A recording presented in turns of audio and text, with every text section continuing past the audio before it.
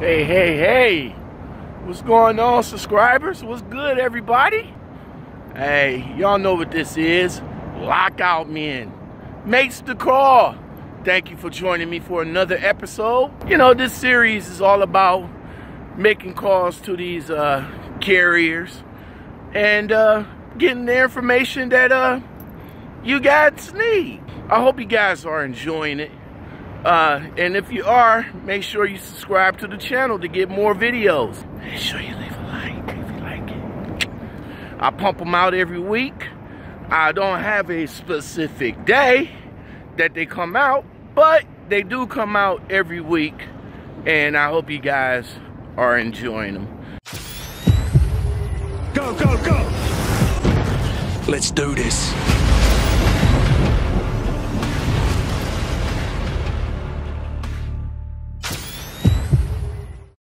So, last week, I made a call to Snyder.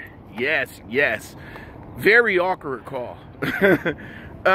It was awkward because of the fact that I already had talked to Nancy prior to making the call back to her. It wasn't that good. I mean, she was very vague on all of the questions that I had asked her. So she wasn't giving me quite the answers that I was looking for. That's what you guys gotta do. You gotta talk to the recruiters to get the answers that you're looking for. You see what I'm saying? Or you can't just have the recruiter to just try to talk and sugarcoat the company. You see what I'm saying? What you guys gotta do when you talk to these recruiters, you gotta question them. You gotta question them to the fact that they can be honest in the answers that they're giving, you know. All right, so this week call is another subscriber call. Should be right there. Yeah. Should be right there. This one is to, now I can't pronounce the name. I can't pronounce the name. Give me a minute. What's good, everybody? All right. Well, as you already know, I am about to make the call to Frisard Trucking. That's F-R-I-S-A-R-D-S. Trucking. When I call the guy or woman, I'm going to make sure that they give me the correct pronunciation of the trucking company's name.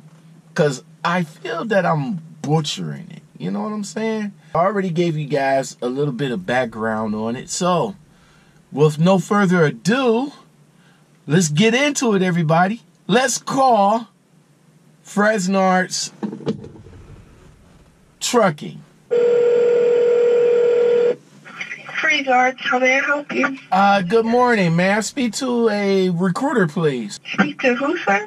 A recruiter? A recorder? No, recruiter. Recruiter for the company? Okay, can you hold, please? Thank you. That's Ashley. Hey, Ashley, how's it going? You say your name is Ashley? Yes. Yes, ma'am. How are you? I am fine, thank you. How are you today? I'm good, thank you. All right, I'm hoping you're the person that I can talk to. I'm interested in knowing a little bit more about how you pronounce the company name. Frisard? Frisard, yeah. Frisard. Okay, see, I keep butchering the name. Frisard. Yeah. See, I keep butchering. I keep butchering the name. Yeah, it happens. All right. It's okay, don't feel bad.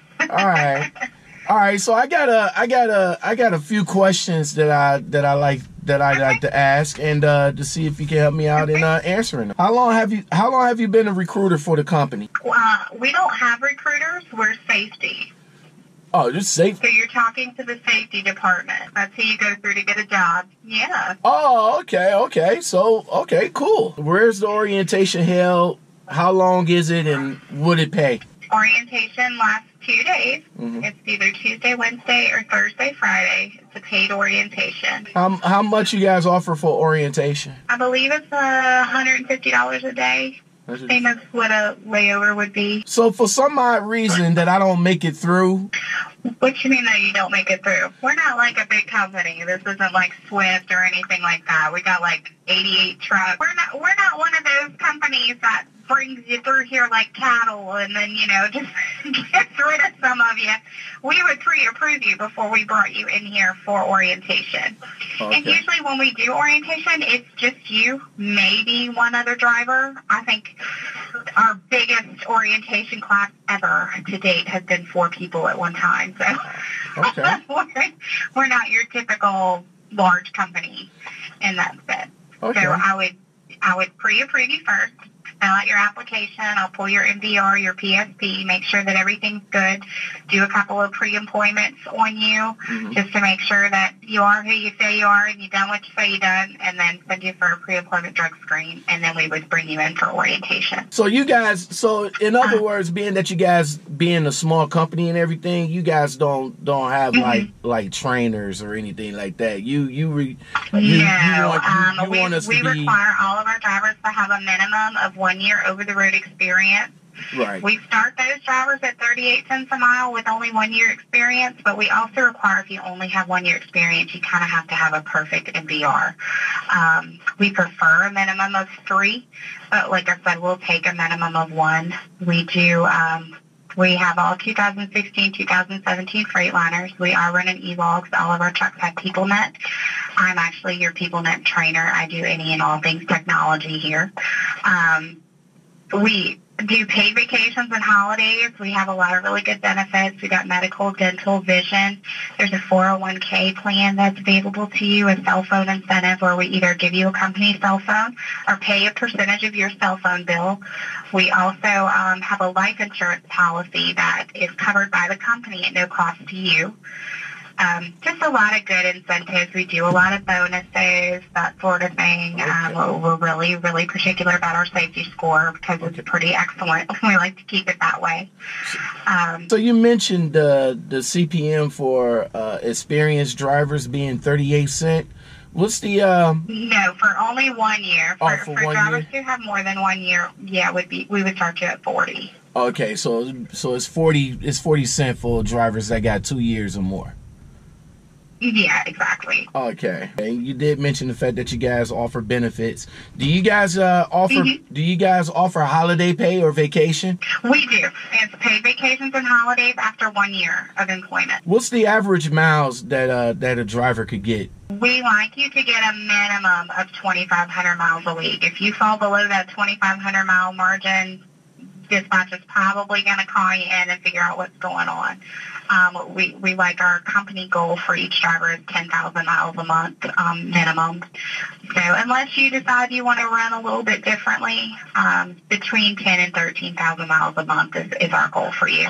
Do you guys offer layover pay, detention, and stop pay? Yes, we do. We have detention and we have layover. Detention times we pay after 2 hours. And then layover is after 10 hours. So we pay you detention for up to 10 hours, and then it ends up just being a straight layover pay. And we also do breakdown pay if anything happens to your tractor or trailer where you have to get it fixed. We offer you breakdown. Now, that does not include PMs. When your truck is due for a PM, we usually ask you guys to, try to let us know ahead of time whenever you're scheduling off-duty time. We'll drop the truck off to get a PM done. That way it's being taken care of while you're at home, that sort of thing. Okay. We have all rider trucks. So they're all Freightliners, but it's a rider lease program. So we call rider for all of our needs with our trucks. We got about 200 trailers out there kind of sprinkled all over the southeastern U.S. We're mostly going to be in that southeastern category. We do Midwest. We do have some Ohio, Oklahoma, that sort of thing. We do a little Northeast, but we do not go to New York and we do not go to California. What about stop pay? Do you guys offer stop pay? We don't. We're no touch freight. So as far as stock, you mean like moving the freight, yourself? No. Stop pay, like multiple stops. Oh, for additional stops and stuff. Yeah, I'm not sure what that is, but there is a per each stop, you get paid something else in addition to. Okay. That would definitely be a question for your load planner. What divisions do you guys have there? We're all 53-foot dry vans. All right. What's your pet and rider policy? Pets are allowed after 1 year. Riders, I believe it's after 90 days, and that can be continued unless you get into like an at-fault accident, then you kind of get penalized for that. Only thing is with our insurance, they have to be over 18 years of age. We can't have any children in the truck. You mentioned that after 90 days, if your wife or somebody wants to come, we're okay with that. You mentioned that the equipment that you guys have is from Ryder. So what? And you said they're Freightliner Cascadias. Are they 10 speeds, automatics, or both? Automatics. Automatics, and they're all equipped with APU. For driver comfort, what amenities do you offer inside of the truck? You just mentioned APU. I believe they're all equipped with refrigerators. You got your mattresses, that sort of thing. But like if you wanted a TV, you would have to bring that yourself. I have a couple of drivers who put microwaves in their trucks. But as far as what amenities we offer, it is complete with an APU and a fridge. Drive cams. Do you guys have drive cams in the cabs? We have forward-facing cameras, not rear-facing. All of our cameras face the road only. They don't capture the driver. I don't want to see what y'all are doing driving down the road. Okay. But for insurance purposes, we do have forward-facing cameras. You are 100% in control of what that camera captures. It's either based off of a hard brake, a sudden acceleration, or you yourself could actually press the button to record something if you deem it fit. You know, somebody's driving erratically around you and you want to capture that, you can do that. Right. So you guys want experienced drivers to come in, but do you guys offer any type of sponsored CDL training? No, we don't. We do not. Drug testing. Do you guys test hair follicles? Not yet. Until DOT says that's a requirement, we're probably not going to jump to that. It's very difficult and expensive. What's your policy on felons? 5 years, I believe. Let me see. No DUIs, drug or alcohol convictions, reckless driving violations, or felonies in the last 5 years. If you got in trouble 10 years ago, you know, that's not something that's going to affect you. Can we take the trucks home? Yes, you can. Is there slip seating in the company? Is there what? Slip seating in the company. What do you mean by that? Say, like, for example, if I'm out for a period of time, somebody else could take my spot. No. The only time that would happen is if you were out, like, on sick leave for, like, 6 or 8 weeks, like if you had to go to the hospital or something like that. But we would always have a truck for you when you came back. Gotcha. Do you guys offer a sign-on bonus, and if so, how much? We do not offer sign-on bonuses. However, we do recruiting bonuses. So if you did recruit somebody to come work with us, I'm not sure how much they pay, actually. That would be a question for payroll.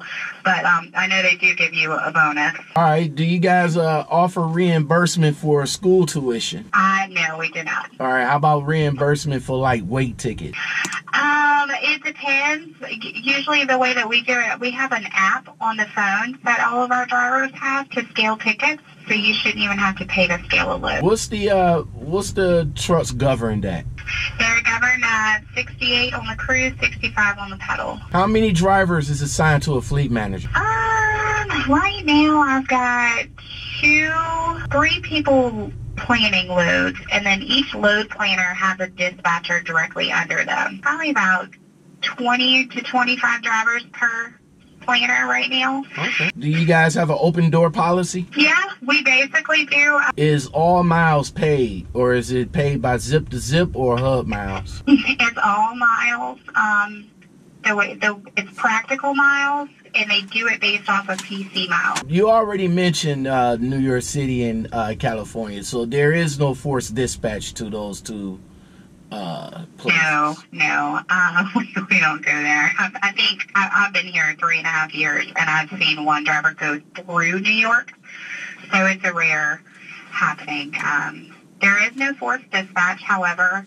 like I've said, if you're not making the minimum miles that we ask you guys to make, and you're turning down loads or requesting time off frequently, that sort of thing, they will pull you in to talk to you about it and see what's going on. How's the home time works? Every 7 to 10 days. How much can a driver expect to make after 1 year service with you guys?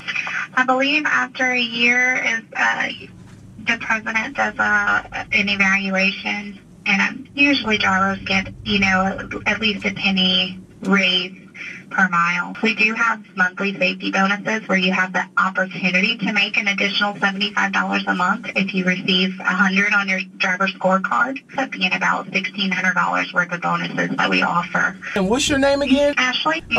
Is there anything that you can? No, I think you covered all your bases. All right. If you're interested, I have a website I can send you to, so you can go fill out an application. What's the website? It's drive and the number 4 FT, like Frisard Trucking.career. Very good, ma'am. Very good. Well, thank you very much for your time. All right, LaShawn. It was good talking to you. Call me if you have any questions while you're filling it out. I will. Thank you very much, ma'am, and thank you for your time. Welcome. All right, everybody. That was Frisard. See, I keep butchering the name. Frisard. Frisard. A small trucking company with only 88 drivers there. Pretty good information there. They don't have a recruiter, so I actually talked to Ashley, the safety girl. So this goes to show you that this company right here is more of a small mom and pop family oriented type company. Guys, if you're interested in Frisard, of course this is a subscriber requested video, so there you go, subscriber. Go ahead and check them out. Give them a call. All right, well, that's it for this episode of Lockout Men Makes the Call. Tune in next week for another call that I will make to a carrier. If you guys have any questions that you'd like for me to ask them, leave it in the comments below. And if you guys want me to call a particular carrier, leave that in the comments below. Until next time, you guys take it easy. Y'all stay blessed out there. And I'll talk to you guys next week. Peace.